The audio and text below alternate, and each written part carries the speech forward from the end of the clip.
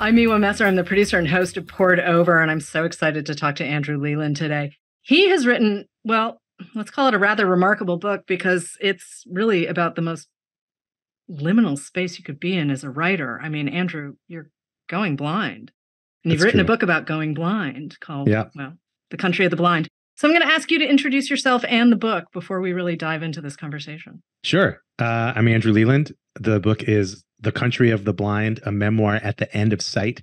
And it is a memoir, as the subtitle suggests, but I use the occasion of my degenerative retinal disease to explore not only my own foibles and experiences of vision loss, but also to do real reporting and history writing and a critical exploration of blindness as a concept, as a lived experience through history, as a political movement, as a group of activists, a group of artists, and really kind of deconstructing blindness in every angle that I could think of, not only for the purposes of writing a nonfiction book, but also really speaking to my own kind of urgent need to figure out where I'm heading as I hurtle towards blindness, where I may have already arrived. And the ambiguity of that subtitle, like a memoir at the end of sight, is useful for me because it's kind of like still kind of confusing to me and others where exactly you might place me, because I do have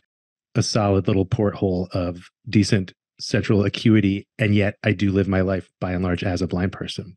I am pretty sure I'm never going to forget the opening line of this book. And it is, I'm going blind as I write this. It feels less dramatic than it sounds. And I have to say, there are plenty of ways of experiencing books, right? You have audiobooks, you have ebooks, you have screen readers, which you and I are going to get into, obviously, because screen readers are sort of a little out of my purvey. But as a bookseller, I happen to quite like words on paper. I had to stop and think so many times while I was reading your book, simply because the way I experience the written word and the way I experience language on the page, like I would have to stop and think, what was I taking for granted, right? Like, what was I just assuming I could do? Like at one point in the book, you're talking about, so what is literacy actually? And I kind of want to start there because you've been gradually losing your sight over 20 years, but you do have technology to help you, whether it's screen readers and other pieces like that. So I'm just wondering, can we start there? Like, what does literacy look like when you can't necessarily read on the page? Yeah, that's a good question, and one that I'm definitely still thinking through. And there is a divide among blind folks and I think people who study literacy about this. I think the classic sense that we have is that you don't have the ability to read print. It gets complicated when you think about blind people because sort of by definition, most blind people don't have the ability to read print. And yet then, so you have some blind people arguing that Braille really is the only way for a blind person to be literate because Braille offers you all of the trappings of print. You have punctuation, you have capitals, you have the spellings of words. And if you're somebody who's growing up blind and you're only ever reading auditorially, whether through audiobooks or your parent reading to you or using screen readers, which is just a piece of software that reads any digital text out loud, that person doesn't know that pseudoscience starts with a P necessarily, right? Or if you ask them to type something on a keyboard, there might be either they can't do it or there's a tremendous number of typos. And so that's the sort of argument that blind people who don't know Braille are technically illiterate. But as I become blind, and I have actually over the course of writing this book retired from print, it's not that I can't read it. Like I kind of, there's a joke that I find myself making a lot where like if you poisoned me and then like hid the antidote recipe somewhere in Moby Dick, and like the only way I would survive was if I had to like read Moby Dick in unenlarged print, like I would survive. It would suck and it would take me a really long time. Hopefully I would, the poison wasn't moving that quickly through my bloodstream. But so all to say that, I retired from print while writing this book. So these were sort of urgent questions for me. And I don't think I'm learning Braille, but I know plenty of blind like screenwriters, novelists who don't know Braille. And I just so hard for me to conceive of them as illiterate. And it gets a little thorny. I don't know how in the weeds you want to go, but like, are they not illiterate because they have a memory of print, of visual reading and of spelling, and they're writing with keyboard? And so the fact that they're only reading auditorially doesn't matter as much as the memory of the way words are spelled, or what? You know, like John Milton, for instance, the English poet who wrote Paradise Lost.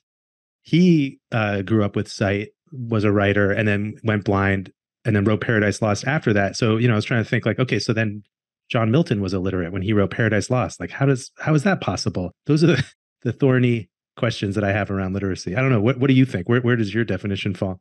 I didn't really start really thinking about it deeply until I read your book. So I'm still deep in the weeds, but I'm with you. The idea that someone isn't literate, like the idea of Homer not being literate, or like you kind of had this famous riff on James Joyce and writing Finnegan's Wake and how he had to rely on Samuel Beckett to help him get words on the page because his eyesight was failing. It seems it seems like it's along the lines of assuming that because someone is nonverbal that they are somehow not intelligent. It's strange to me. And also audiobooks are their own art form, right? If you think about the fact that probably telling stories is the first human thing we ever did, right? It's not like someone was necessarily carving text into a piece of stone somewhere. I mean, someone's sitting around telling you a story and we kind of go from there. So I think we're just limiting ourselves when we say that literacy can only be like, also when I think of writers who got into poetry or prose because of rap music or something I think we're limiting ourselves too much if we say that it can only be this thing. Yeah, it feels like a privileging of the visual that is somewhat arbitrary in the end. But the culture at large, it's not just print, right? It's we privilege in terms of documentary evidence. Like we think far more of eyewitnesses than we do ear witnesses, even if like the transcript is just as important of a document of history as the photograph is. And the thing too is eyewitnesses are fallible, right? Like how many studies have we seen now where it's just like, well, the human eye can only take in so much, but then you layer on our perceptions of the world, our social constructs, and then suddenly it all goes out the window. And we become very unreliable in a lot of ways. Yeah. There's an attitude toward blindness in particular that I've encountered and that I've certainly recognized in myself as I become more blind, which has to do with the perception of blind people as being at a remove from reality, really, because we think of the visual as the sort of first order reality.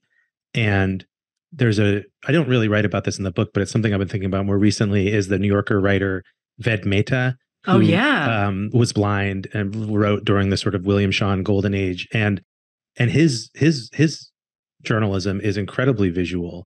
And I was reading a book of his that's all about Oxford philosophers. He was like sort of one of the first guys to write a sort of like journalistic piece that's just about philosophers or academics rather than, you know, sort of the New Yorker we take for granted the New Yorker now. Yeah. But, you know, he was visiting Bertrand Russell and described Russell's eyes as wintry, and, you know, and like a really like a 2-sentence long description of Bertrand Russell's eyes as like these like wintry, glistening, whatever. And readers at the time, and still just to lose their minds over this. They're like, how is this blind guy describing Bertrand Russell's wintry eyes? And you know, I think the reality is Mehta, when he was reporting, would often have a friend with him, you know, or an assistant who would describe visual stuff for him so that he could include those details in his pieces. And I think to like deny Mehta that ownership over those descriptions is a mistake. I think that the way that everyone gathers information, we're constantly relying on other people, other technologies to help us access the world, whether you want to talk about like, you know, cars or computers or microfiche machines or you know, books. Right. It's all technology and it's all interdependence of assistance. And yet when disability enters the picture, suddenly it's like, well, okay, now you have a very special accommodation. It's not exactly doing it in the real way. Like it's not literacy, but it's, well, like, you know, special ed, after school special give you like a little bit of a pass. But I think if you really like break down how humans access information, how humans engage with the world, we're all participating in various ways in these highly mediated and interdependent ways of doing things that are the same structure as the way that disabled people do and that blind people do. It's wildly patronizing, too, to say that Ved Mehta couldn't make assumptions, creative assumptions, like, I mean, when he did that piece, famously, Bertrand Russell was not a young man. Like, it is not necessarily a leap to suggest, and I think Russell might have been in his 80s at that point. It's not a stretch to imagine that perhaps there are some cataracts happening. You know, it's just this idea that you cannot, I mean, any kind of communication, right, is ultimately an act of imagination. Like, in theory, yes, if you're reporting, you should not be making up details. That's not what I'm saying. Right. But you should be able to have enough of an understanding of the material and your perspective on the material to be able to create context. And non-disabled reporters do this all the time, right? Like, exactly. There'll be a little bit, there'll be an adjective that is directly observed by them. There'll be an adjective or a fact that they got from an interview with somebody else or from a historical record. But all of those things get woven together into the account. And that's identical to the process that Meta is doing. The thing that I mean, I learned a lot from your book, but one of the things that really sort of hooked me out a little bit, honestly, is the idea that people feel free to move you around because they see that you cannot see. And they're just like, well, I'm just going to move you. And the idea of being touched by a stranger because I'm standing in their way is deeply annoying and disturbing to me. And to lose that sort of,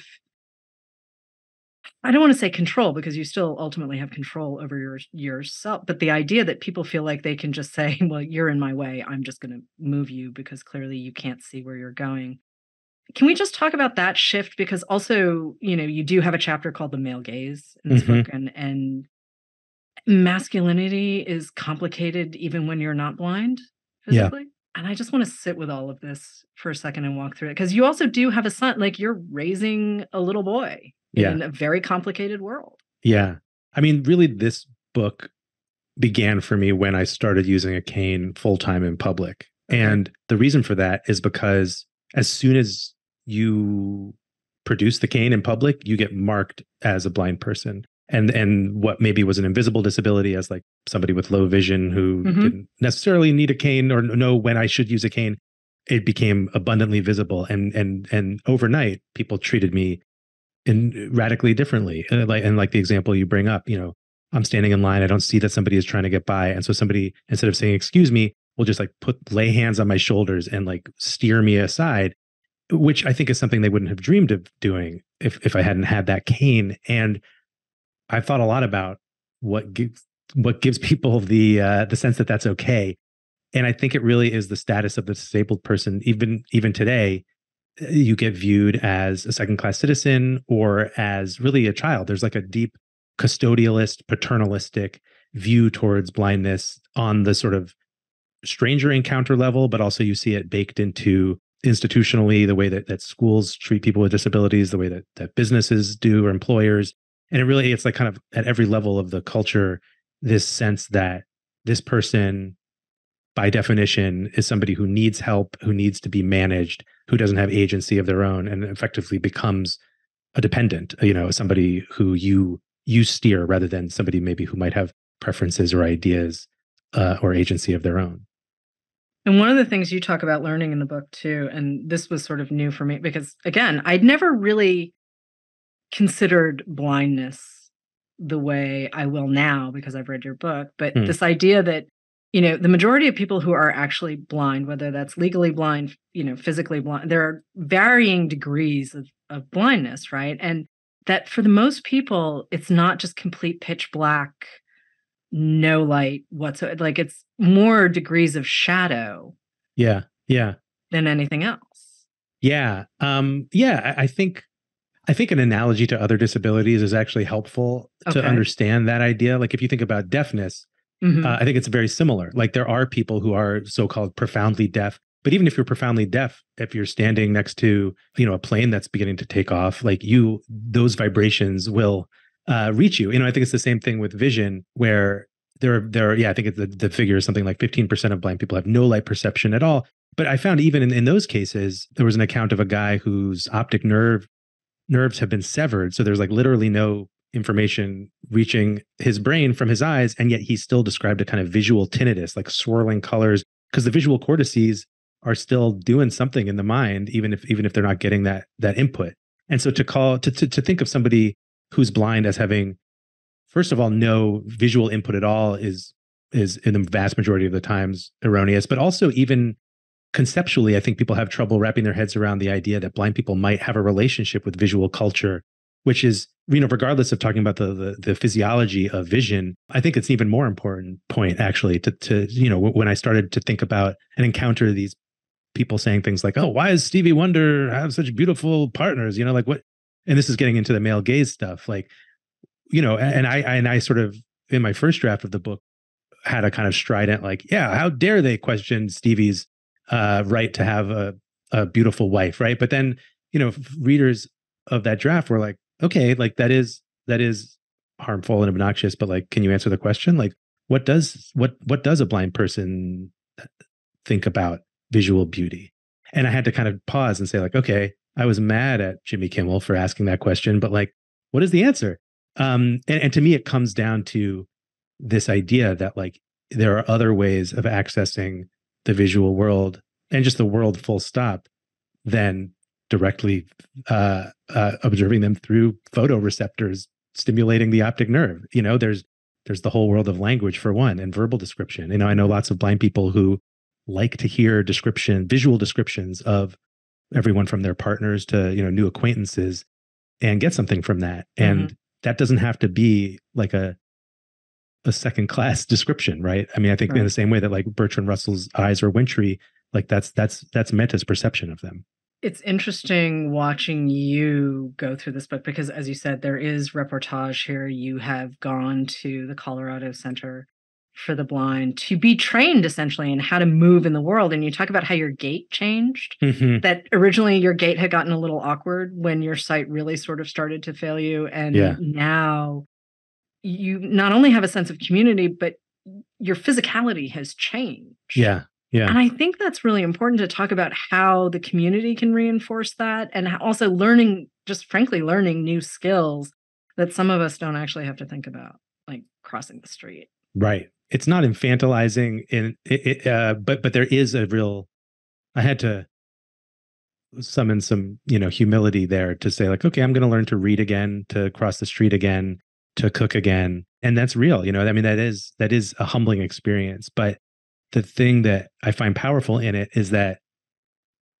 it's also such a rich experience, and ultimately like a normal one. Like that's the thing. Like I've got the part of the journey for me has been from the beginning. Like when I first started using a screen reader on my computer, it just felt like a cult. Like, I was like learning this strange new secret skill that only like a few people knew. And it was hard and weird. And then gradually over the course of months, it was like, okay, no, I'm just checking my email now the way I used to, but I'm doing it in the way that if you showed me a video of me doing it 10 years ago, I would be like, oh God, what is that? But now I'm like, yeah, what are you talking about? I'm checking my email with my screen reader. It's fine. Yeah. You weren't originally enthusiastic about joining the community of the blind.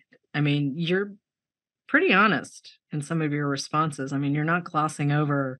This wasn't like, oh, yay, I found my people. I'm ready to go. You were, I mean, you've also been through some stuff, though, with people who are just not understanding. There's that dinner party thing with the L.L. Bean dad, which I'm sitting here making faces that you can't necessarily. I didn't get the inscrutable, Gene. And I just, wow. Like, again, this goes back to people outside of your community making assumptions, just straight up making assumptions about who you are and how you experience the world. And part of that, sure, that comes back to how our society responds, like blindness is the worst possible thing that could happen, or, any kind of disability. But we do really use blindness as sort of the standard for, the terrible thing that might happen. And then it pops up in bad poetry, but that's a whole nother thing. I don't know. Right.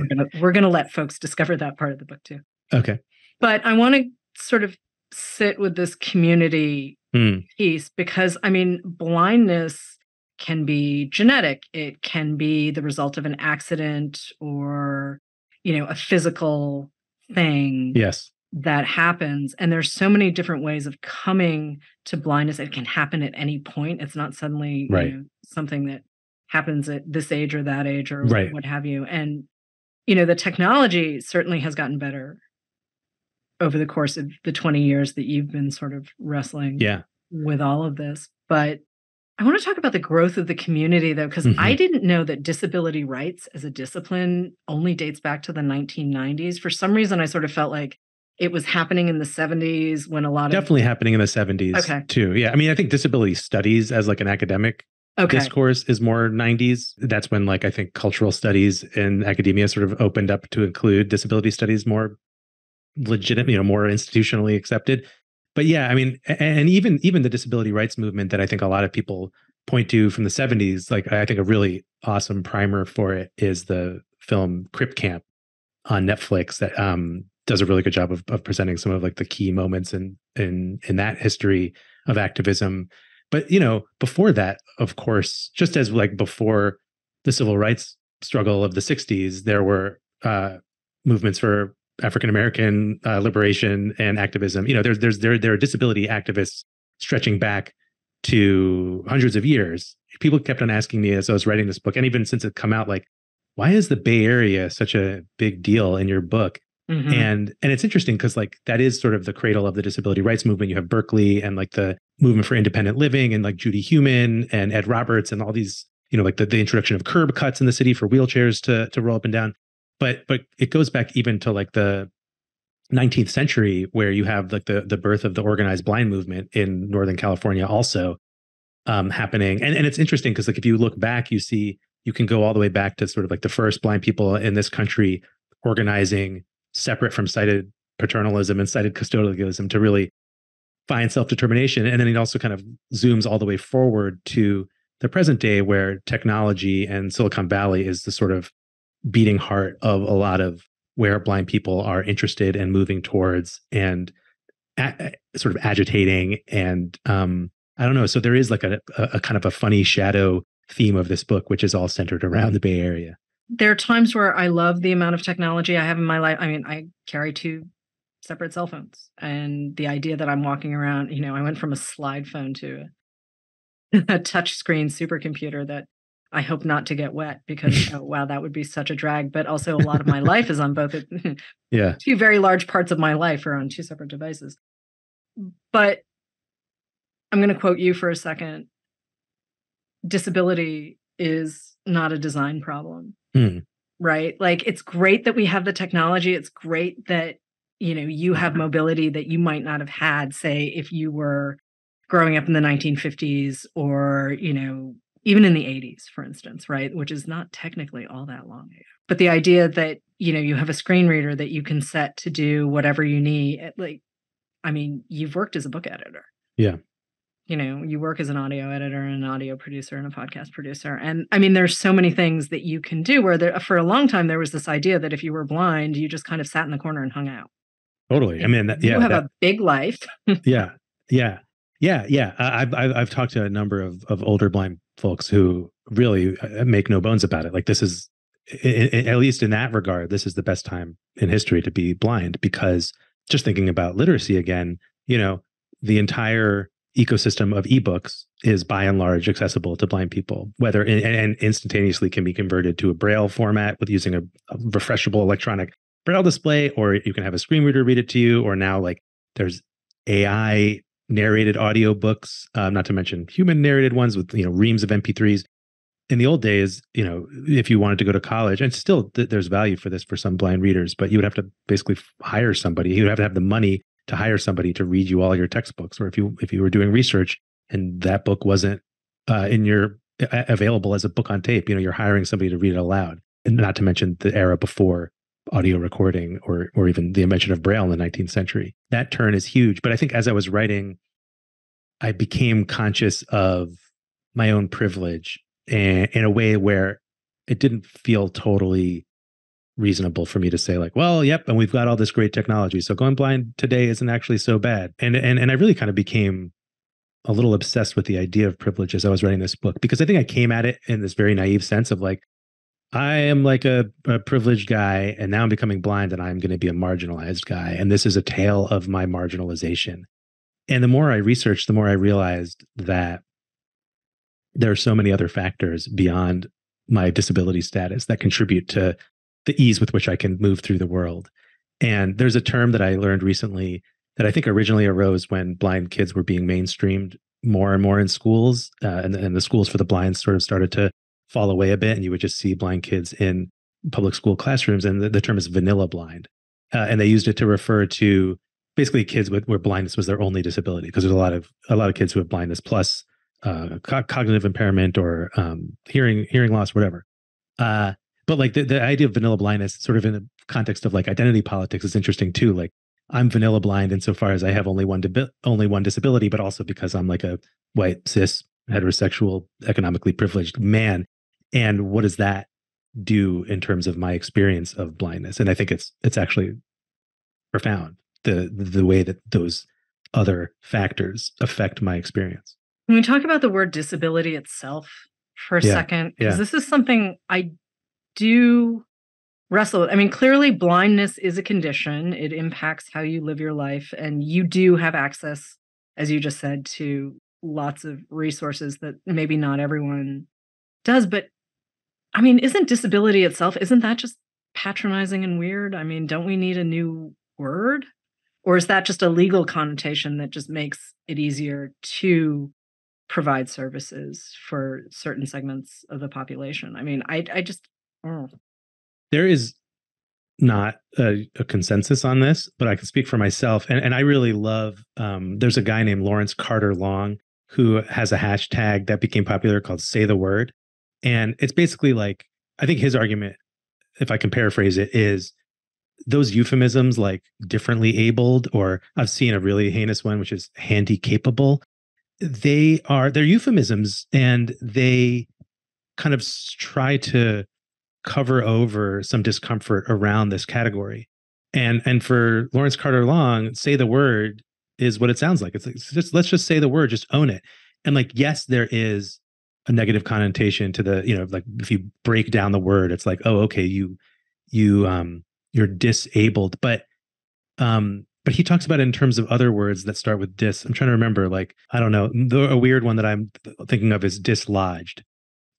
Dislodged is not an inherently negative idea, right? If you dislodge something, what if you dislodge a splinter from your gums? Right. That's pretty good, right? And so I think that there's a way that like the dis in disability doesn't have to be a sad, bad, negative thing. It's a different thing. And that I think is like the core conceptual move that I am trying to make over and over again in my own mind as I become disabled, and that I tried to perform in the book, and that I hope readers make too, which is the idea that disability doesn't need to be subordinate. It doesn't need to be a diminishment. It is an alternative. It is another way of being. Like I want to get a tattoo of the Borges line from his lecture on blindness, where he writes that it's one of the styles of blindness for him is one of the styles of living. And I love that so much, because that gets at that idea of disability. It's like an alternate ability. You're a little off to the side. Yeah, you really should get that tattoo. Because you do. I mean, throughout the book, you're talking about the difference between the biological facts of blindness and the social constructs. And it's really the social constructs that I actually had more itchiness around, right? It made me much more aware of my own abilities and what I can do. And also, like, I live in New York and I jaywalk like a maniac, and I really probably should stop jaywalking like a maniac. And for instance, I spent a lot of time in Los Angeles, and really jaywalking in Los Angeles is the worst idea ever. It is absolutely the worst idea. And so if I can moderate that kind of behavior there, and this is I realize this is a very simple example, but again, like, I don't even really think about it.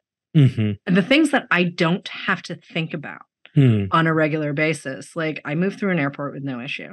Yeah. Like, you actually had a little class in like in travel skills. Oh yeah, not a little class. I mean, that's like travel that was a big number part one for blind people. I mean, that travel and information access, like IT basically. Those are the two biggies, I would say.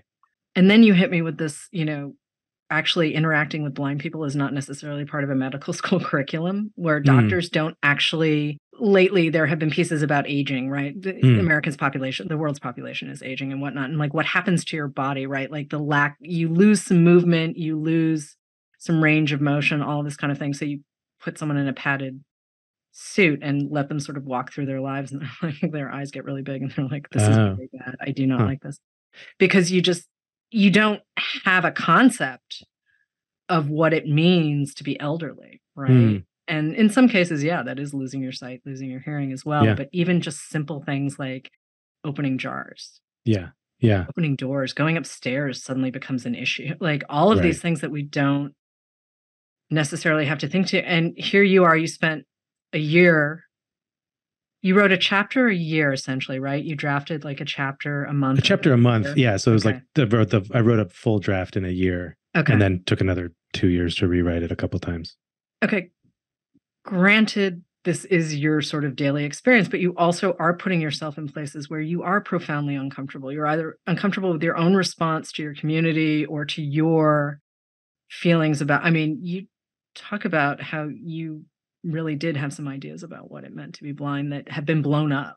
Yeah, that felt really important to me, to kind of take those risks of making myself seem like a butthead in writing the book, because I just have this experience as a reader a lot where when someone comes out of the gate swinging at me in a book, like sort of like, you have all of these false ideas and I'm going to disabuse you of them violently, and you will leave this book, you know, having been through like the intense sauna and aggressive massage of my thinking. Like often I'm kind of turned off by it, or I feel bad about myself, but I'm not like changed as a thinker in my life. Whereas I think when I can start from a place of at least when I feel like the writer has compassion for my ignorance in a way, and then will bring me out of it, that to me is a much more effective way to change someone's mind. And so I think maybe I unconsciously adopted that technique of like not only having compassion for a reader who hasn't thought about blindness or thinks about it in a problematic way, but also the reality that I was that person and continue to be that person to a degree as I try to pull myself out of that ableist thinking that I grew up with. And I think that is one of the reasons why the book has gotten a good response from people, I think, who feel like, oh, I totally thought you were just going to like cancel me every 10 pages. And instead, I feel like I could actually follow you through this journey and come out of it changed rather than abused by my ignorance, if that makes sense. Yeah, no, it totally makes sense. But how much of your experience as an editor, I mean, obviously you've been with The Believer since what, 03? Yeah. And then there's been audio editing, and there was the podcast with KCRW and everything else. But editing story, right? Whether you're editing in text or you're editing audio, that editorial process, it does like it bleeds over into everything else. So how much of that sort of propelled you through the writing of Country of the Blind, and how much of it actually sort of got you a little stuck because you're thinking, well, this is the thing I actually want to do, and you still have an editor who's like, well, actually. That's interesting. I definitely think that like the years I spent at The Believer and like working with Heidi Julavitz and Ed Park and Dave Eggers and Vendela Vita, like that really was my MFA program. Anyway, even though I wasn't writing that much there, like just like reading all the writers who came through the Believer and just working really closely with those editors gave me such a strong sense of, I mean, it really formed my taste as a reader. I mean, my taste as a reader were formed before I got that job, but like it honed them, and my instincts as a reader, which of course become your instincts as a writer as soon as you start writing something. And part of it, I think, connects to what we were just talking about in terms of like how I wanted to wield the subject and not have it be in a super didactic way, but come at it kind of more obliquely, more literarily. I remember, I think it was Heidi Julavitz who, you know, we would get pitches for personal essays, and The Believer published and publishes personal essays, but there was like a kind of personal essay that would like always be rejected. And you know, I think it was I remember conversations about why they weren't working. And often it was because they would sort of foreground the trauma and not really transcend it. And it would just sort of be like, this thing happened to me, and like that in and of itself should be interesting to you, and I'm going to narrate that in a vivid way. And like that was never enough. It had to also kind of, and this is just like the aesthetic of the magazine or the demands of the magazine, it would have to do more, and it would have to kind of, what I think unconsciously noticed over years was like the more that the personal essay would do would almost bring it into a different genre. So it would be like, I'm going to write about this traumatic thing that happened to me as a vehicle so that we end up in an art museum writing about art history. And this is going to turn into like an art piece of art criticism, and like somehow bridging bridging personal narrative and art criticism, or historical writing, or, you know, literary criticism, close reading a poem as a way to understand one's life and something that happened. And so I think that was really the approach I took. And I never had an illusion that I was sitting down to write a memoir about me going blind and what that was like. I mean, I knew that there was going to be, that was going to be one of the colors on my palette, but I also knew that I had to close read historical texts and find weird poems and go on journalistic adventures. And I wanted all of those things to be really tightly bound together in the experience of the book. I mean, for me, that was part of the fun of reading the book, is I didn't always know where you were taking me. And also, I'm not really a science nerd. Like, I do appreciate some science writing, and then there's other science writing where I'm like, I will get through this because it's important. But science writing doesn't necessarily sing for me the way maybe Beckett's Endgame does. Yeah. Same. You know? Same. So sort of muddling my way through with you, right? And obviously you've done all this research, you know what you're talking about, but I could still feel like you were figuring out, I mean, you've got this piece about Mass Ioneer and you take your wife because it's pandemic and she's like, yeah, you could take the bus, but how about I drive you instead? We're in lockdown. I'm going to drive you because you live, a couple of hours from Boston. Yeah. And her perception of your blindness changes after, because she's never really been in that setting with you specifically. Your perception of your blindness changes because you're seeing it through your wife's experience. It was that whole chapter to me is completely wild in that you guys have been together for quite some time. Yeah. You've been losing your sight the entire, it was wild. It was really, it's a great chapter. I highly recommend the whole book, but I really felt grounded in your story in a way, because here are people who are deeply involved in your life. I mean, your wife. Yeah. And she's saying, well, so what's that like for you as you're putting this all down on the page? I mean, obviously she's her own person with her own life, but you can't leave her out. How do you balance all of that? Yeah.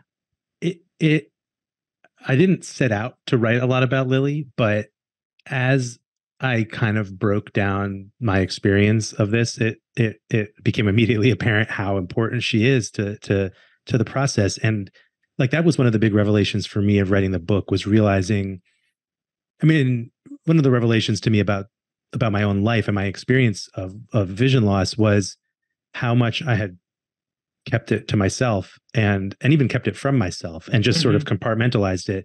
And so there was this sort of multi-layered process of like figuring out how I felt about it and then realizing how interconnected I was. I mean, it's obvious when I say it, like, obviously Lily and our son Oscar are connected to this experience and going through it with me, but it really took that level of introspection of like banging out multiple drafts of this book to kind of like appreciate how deeply interconnected those experiences were, and in sometimes tricky ways too, like thinking of the demands that it put on Lily, and the complicated ways that, any relationship, I think, has these negotiations that happen of like, how much are you responsible for in the upkeep of our life that we share together, and what excuses might you have to not hold up your end of the bargain, and like, what's a reasonable accommodation? I think we talk about reasonable accommodations in the context of like the law, right? Or, somebody suing a restaurant for not having a ramp,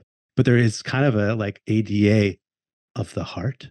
No, but seriously, there's like an ADA of like a relationship where it's like, what is legitimate for me to just like let Lily do because I'm blind and I can't do it? And what do I need to like figure out how to do anyway, as a means of being an equal partner and not let it be an excuse? And that is far easier. It's not even that easy to say, but even harder to do.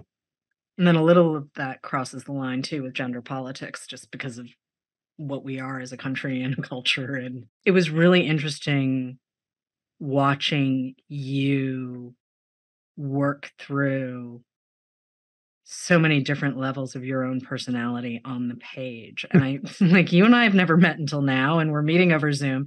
And yet I feel like I would recognize you like out in the world, right? Like, I feel like you're very sort of consistent in your presentation, and that you're just kind of, well, here I am, I'm a messy human being, and it happens that I have this extra piece of my experience. Yeah. I'll take it. That's me. All right, fair enough. But before I let you go, can we talk about literary influences for a second? Because you sort of hinted at it with The Believer, and that your taste had sort of been built in before. I mean, because you do this very groovy thing where you can be very solemn and witty kind of in the same sentence. So clearly you're reading very broad. Like, I'm not even going to, I can guess some of your influences, but I'm not going to throw them out simply because I really want to hear them from you. But I do feel like you are not just reading along one particular path. Yeah, that's interesting. I mean, I think like I remember my mom, who's a screenwriter, whose father is Neil Simon, the Jewish American playwright. Like my mom wrote a play and that was turned into a movie, Moonlight and Valentino. And on her bulletin board when I was growing up in her office, it said like another Simon smiles through the tears. And that was just like, like a sentence that I read like every day as I walked by her desk. And so I think that like what you identify as, what did you say, solemnity with wittiness in there, like that's definitely like a Simon jam that I guess I inherited probably, or at least I valorized as a result of being in that family of writers. In terms of like me as a reader of prose and nonfiction, I mean, you mentioned Samuel Beckett, and Samuel Beckett is another like surprising thread through this book where he kept popping up, and he's the master of that. Like I quote Stanley Cavell, the critic, on Samuel Beckett, describing his ability to glaze calm onto terror. But I would add, the comedy of Beckett that's like kind of like terminally bleak, but also somehow like utterly joyful and hilarious. That's just like why I read, is to find that alchemy. There are the people who get Beckett, and then there are the people who are like, yeah, this is never happening for me. And I mean, I tend to gravitate towards the people who are like, oh yeah, I get this. It's totally weird, but I get it. What's next? I mean, obviously you're working in all of this different mediums. You're writing articles for the Times and the New Yorker. And, obviously this book has quite a set of legs to it, but what happens next? I think it's not a coincidence that I mentioned Ved Mehta. Like, I think his career, not exactly his career, like I can't like point to specific books of his that I want to write, but just the idea of like being a blind literary journalist sounds just extremely fun, and I feel like I could do it.